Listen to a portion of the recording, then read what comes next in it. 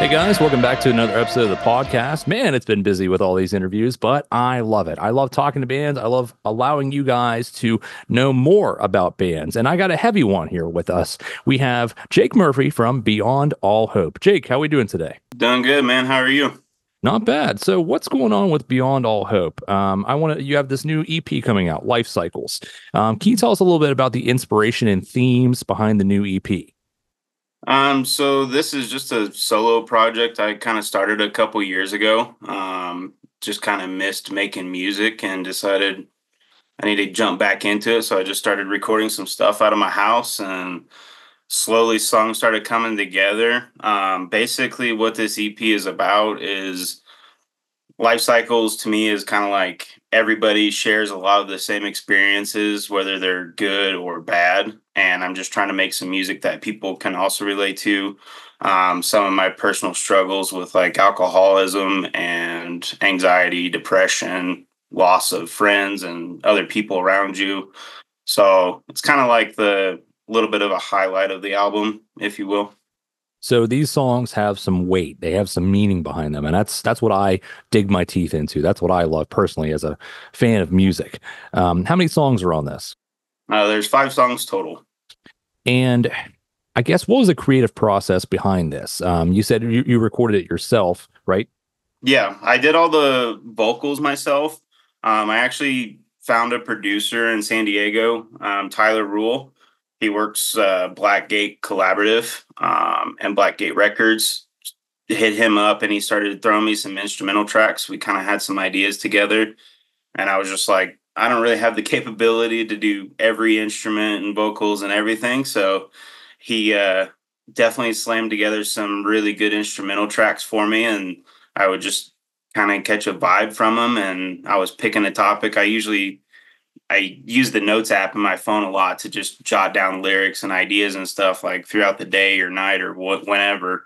And then I'll just kind of take all that and compile it and make a song. So I'm glad I'm not the only one that utilizes the notes app. No, that thing is full on my phone. I'll even find stuff from like 5 years ago. And I'm like, what was I thinking? Yeah.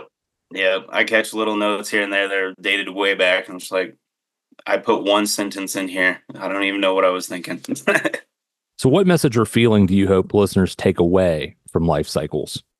I would just say that there's always a light at the end of the tunnel, if you will. There's a lot of hope out there that you definitely don't see in the times of struggles that you have. Specifically for me, like Enemy is definitely a song about anxiety and depression and my struggles going through that. And it was kind of just like my reaching out, like, hey, anybody hearing what's going on with me right now, because I don't have a good way of just talking to people about things. For me, it's always been music has been my outlet to write something down and say it. And, that's my way of getting it out of my chest, basically. So. Very well said there. Okay, so I want to get a little bit more about the band and the sound. When I was listening to the songs, I'm hearing some hardcore, some metalcore, some deathcore. What are some of the influences behind, I guess, the EP, the band, the writing?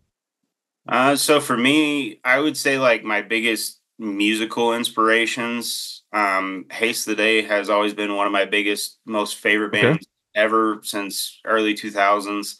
The Ghost Inside, Gideon, and over the last few years, Left to Suffer really just it kind of took over my whole musical world. And I don't really like necessarily like genre specific type things, for me personally, like if I'm wanting to make music, I don't want every track kind of exactly like just straight deathcore or straight metal.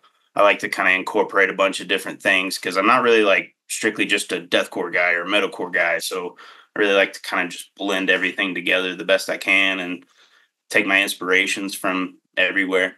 Just make something When you say Gideon, which version of Gideon? The most recent.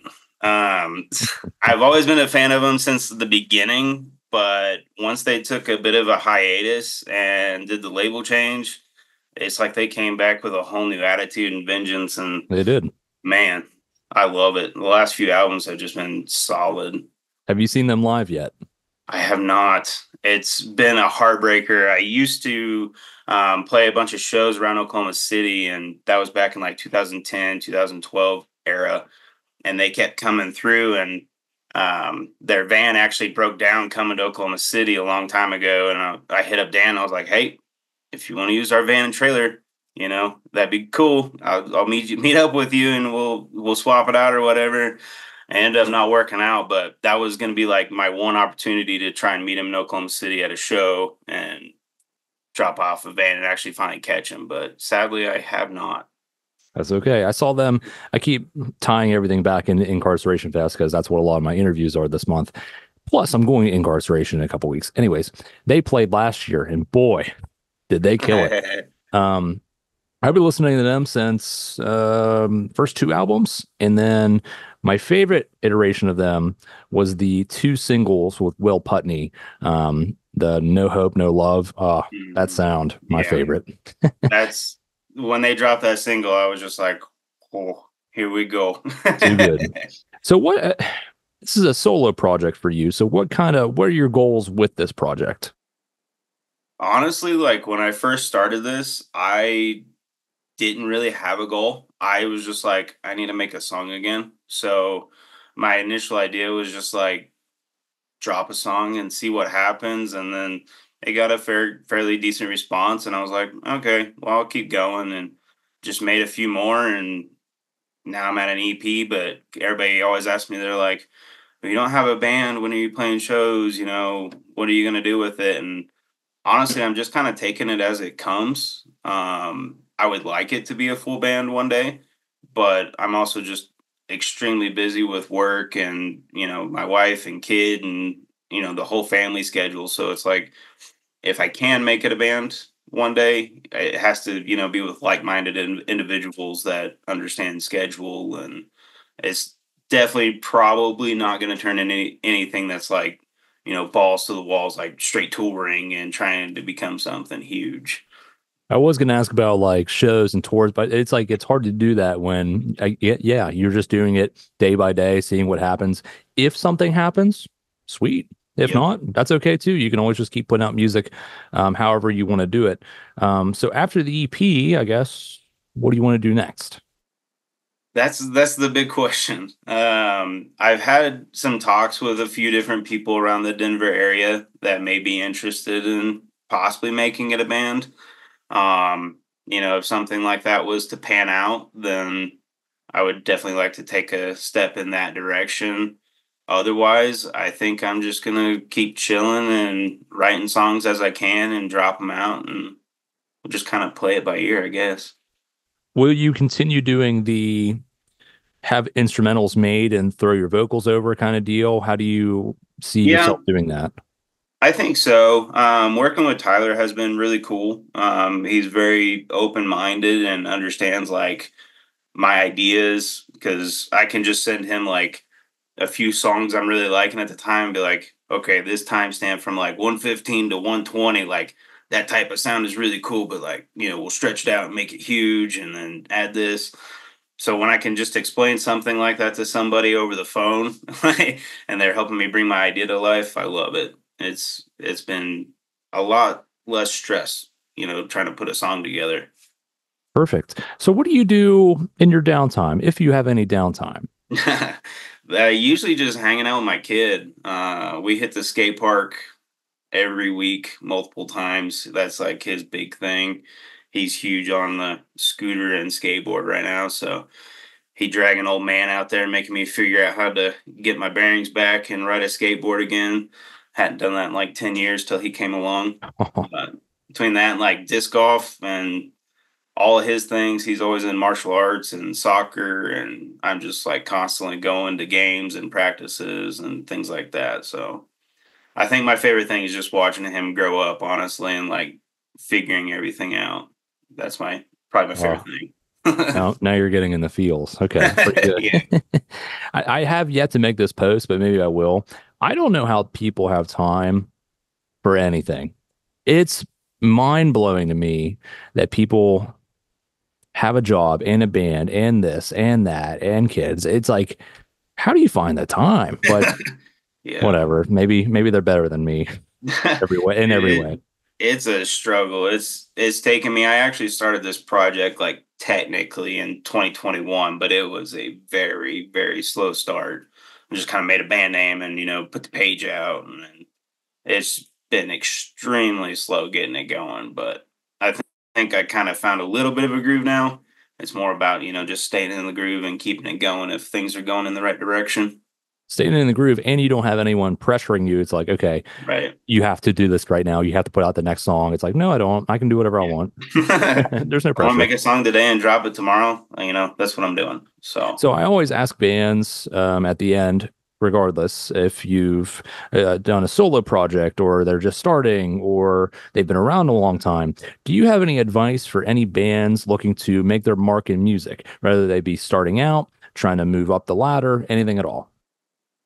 I will say I've been in bands in the past, like early 2000s era for several years and touring and things like that.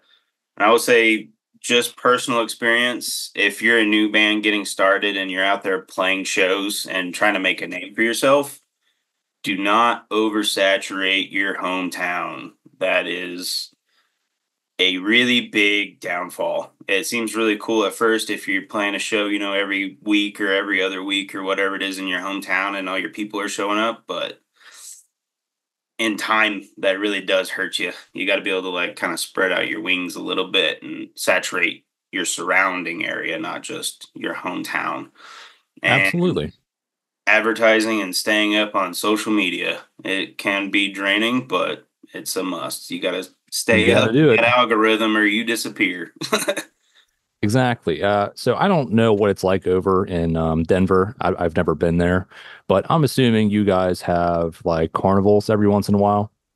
Yeah, here and there. Probably like summer, fall kind of thing. Yeah, usually like into spring and beginning of fall kind of thing. So now you're wondering, what does this have to do with anything? I like going to a carnival once a year. I'm not going to go to a carnival once a month if it's at the same spot every month. Eventually, people are going to go, I'm good on carnivals for the rest of my life. So, yes, same thing. Don't oversaturate, play out, go have fun. Mm-hmm. Any final words you want to say to listeners, fans, anything at all? No, man, I really appreciate everybody's support so far.